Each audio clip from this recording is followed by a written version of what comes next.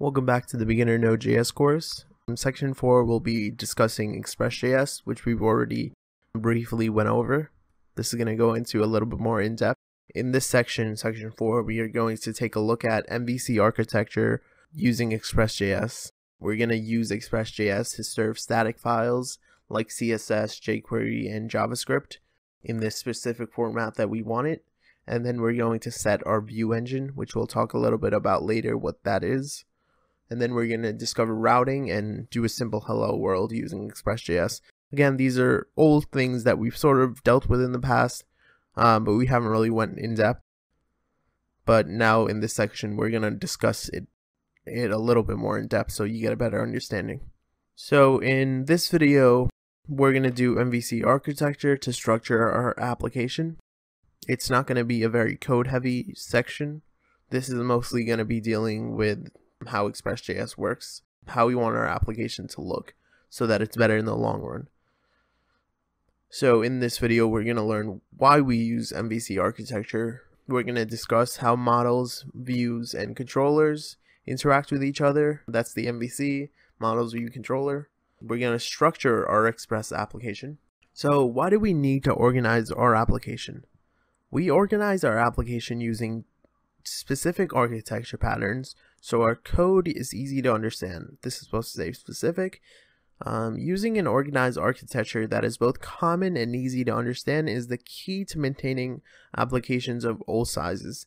So if you haven't coded that long, you maybe don't really understand this, but if you've been coding a little bit longer, you might realize at some point that you'll look back at code that you wrote a month ago, 2 months ago, and you don't really understand what it looks like. Or you might look at, we don't really understand what does what. You just know it works a certain way. Or you might look at someone else's code and you might not really understand what they're trying to do, how it works, even if you understand the language and the framework. So that's a problem. That's something known as spaghetti code when we're doing different functions, different actions all over the place. There's no real architecture. So we use a specific architecture so we avoid writing spaghetti code, and that so our team and other developers can understand where specific things are done in our application.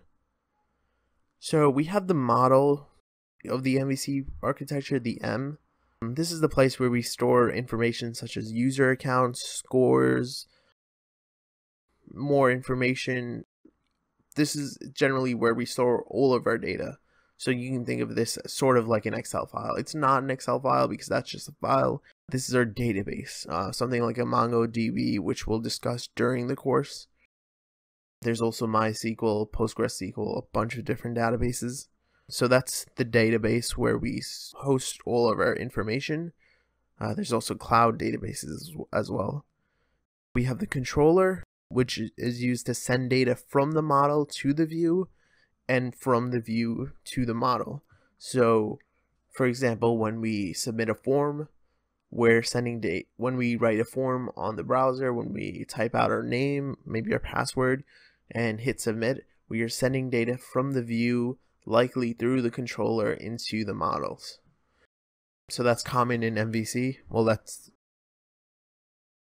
So later, finally, we have the view layer, which is the presentation layer, where the data is given to the user, where we see it and it looks nice.